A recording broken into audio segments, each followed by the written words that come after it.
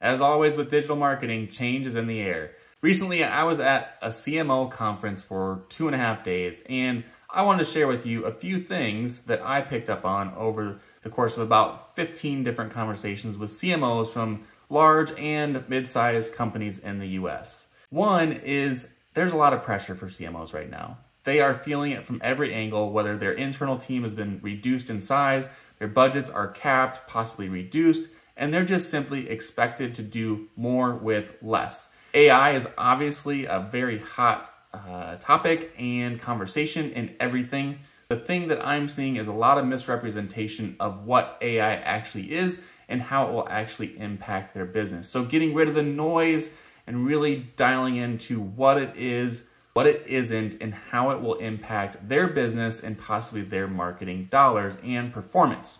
Other thing is consumers, 80% of them want personalization.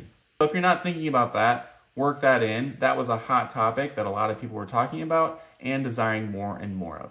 I hope these tips have helped you a little bit to give you a little bit of a read on what's going on in the market.